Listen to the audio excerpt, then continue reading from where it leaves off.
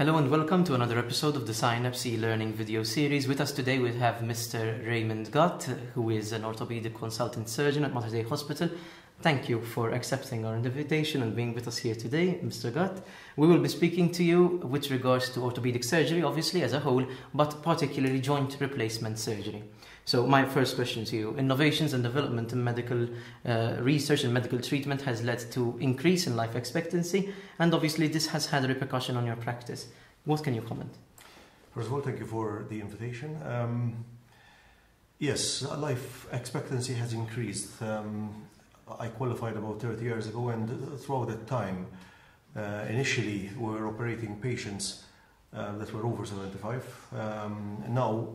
Now the age limit has increased even in very good patients in the 90s, and because quality of life is a most important issue, we're also operating even younger patients. This has been possible because research in materials has improved dramatically. So now we have bearings that will last quite a substantial length of time. We're talking about 20 years, 25 years, with bearings ceramic on ceramic and ceramic on plastic. I think that joint replacement surgery in orthopedics was one of the main events that has changed the lifestyle of the population. And undoubtedly, this is the reason behind my second question. In fact, joint replacement surgery has seen a dramatic shift in research and its development, and it is currently a very active subject of research. Do you agree with this, and what do you see in the future of joint replacement surgery? It is. The main problem of joint replacement surgery is the bearing that is being used, but as I've said, that's being improved, and to a large extent, but also how the joint replacement fits into the bone. Even in that case, things have improved as well. We are now using uncemented joint replacements. We are using materials that mimic trabecular bone. One of them is trabecular metal. As I've said, bearings have improved. We're now using ceramic on ceramic, ceramic on plastics. All these will increase the longevity of joint replacement. So hopefully, with further research,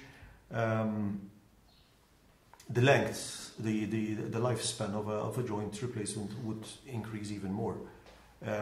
We must remember that a joint replacement operation has got morbidity for the patient, and there's also a small mortality issue as well. So for the patient, the most important thing is to have one single operation during his lifetime as much as possible. Joint replacements can be replaced. We do revision surgery as well, but obviously the problems here and the complications associated with this operation increase as well. And we're speaking about innovations in this form of surgery. You're explaining the innovations in the materials used for this surgery, but I'm sure that you also know of new innovative techniques and procedures to be used. What do you think will happen in this practice in Malta in the coming years with regards to new procedures being introduced here in Malta? Well, the world has shrunken, as you know. So anything that happens in the States, happens in mainland Europe, is here with us in an instant. Today with IT, we're aware of every research that is happening abroad, and that obviously keeps us up to date with all research projects that are happening outside Malta. Mr. Gatt, moving on to speak more particularly on the needs of the local population, how do you see these new innovative techniques help our local population, and what needs do you usually address here in Malta? I think most patients will usually be referred to us by their general practitioner, who will know these patients much more than us. obviously, a patient that has got a painful joint will not necessarily need a replacement. The main issue for replacing a joint is basically pain. If a patient has a worn joint but is getting on with his life, he is certainly not a candidate for an operation. As I've said, we must remember that joint replacement surgery carries an element of morbidity as well. The main indication for replacing anyone's joint is basically pain. Lately as well, any problems with his quality of life. All patients want to go through life without pain. They want to remain mobile. They want to carry on with their life. And by replacing their joints, we are helping them in this. And with regards now to the general practitioner, which you rightly mentioned, general practice, when they are faced with patients who have a number of morbidities, a number of conditions which may affect the outcome of the surgery, how should they tackle it, and how should they refer patients to you? Should they wait to have these conditions alleviated or improved before referring, or should you work synchronously while seeing the patient at outpatients as well? Yeah, well, I think a general practitioner is the most important person that will guide the patient. As you know, diabetes in Malta is rampant. There's about 12% of the population. Most of our patients are obese, and some of them are verge on the morbidly obese as well. Obviously, with joint that's destroyed, they cannot walk. So they basically sit around, and it is a challenge to get these patients down to their ideal weight. A GP work there is very important. As well, when a patient embarks on this operation, they are usually prepared by us, but if their diabetic state and their hypertensive state are controlled before these operations, that would be ideal. And given this multidisciplinary approach between the GP, between the orthopedic team, what other professions are of key note here in the orthopedic practice? We have a clinic called a pre-admission clinic, which assesses these patients for surgery.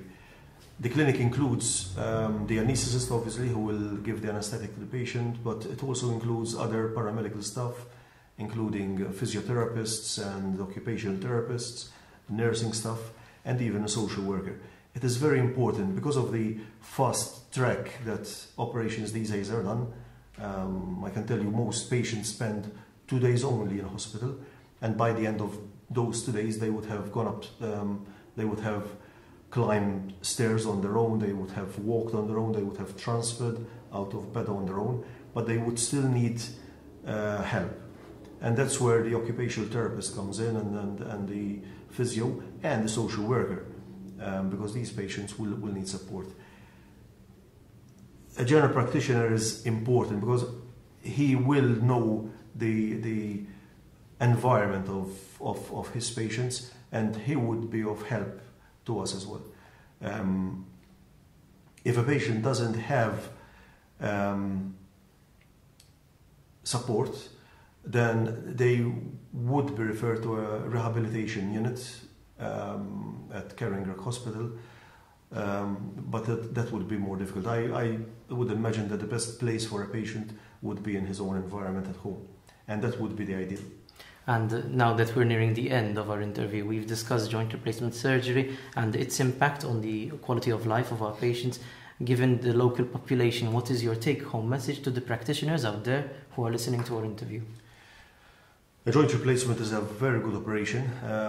If the operation is successful, as it is in 98% of cases, pain disappears. But it is not an operation without problems. And in an ideal world, the patient that embarks on this type of surgery should be as fit as possible. Thank you, Mr. Gatt, for dedicating your time, for being with us for this interview. We thank our audience, and we wish you well with this interview. We hope that it has furthered your knowledge on the subject, and we invite you to share this particular clip with all of your professional colleagues. Thank you for your time.